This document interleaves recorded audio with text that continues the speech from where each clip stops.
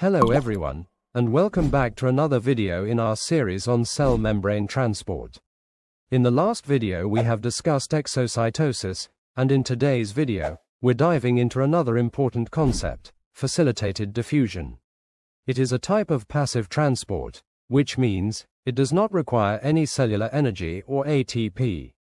Let's first discuss why cells need this special mode of transportation. In simple diffusion, small molecules like water can easily pass through the lipid bilayer of the cell membrane.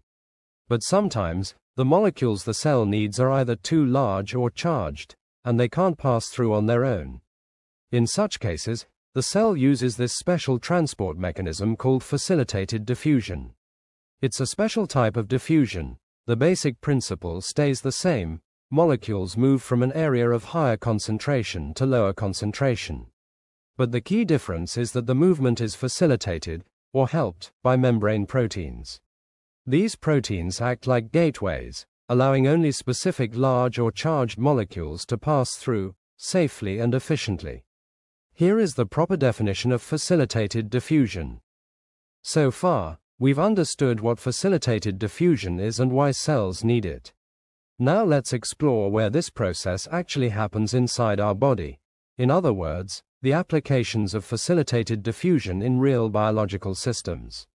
First application is simple: glucose transport in cells.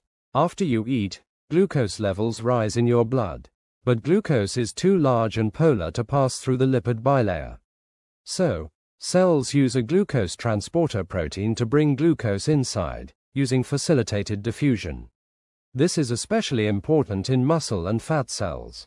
Next example is ion transport in nerve and muscle cells. Ions like sodium, potassium, and calcium can't pass through the membrane freely because they're charged. Facilitated diffusion helps move these ions through channel proteins, allowing nerve signals and muscle contractions to occur. Third example is gas exchange in red blood cells. Though gases like oxygen and carbon dioxide mostly move by simple diffusion, certain gases or larger molecules that attach to carrier proteins, such as urea or some waste products, may also rely on facilitated diffusion for efficient transport.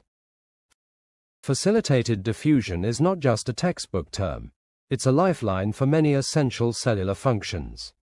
It allows cells to maintain homeostasis and function properly, without spending energy.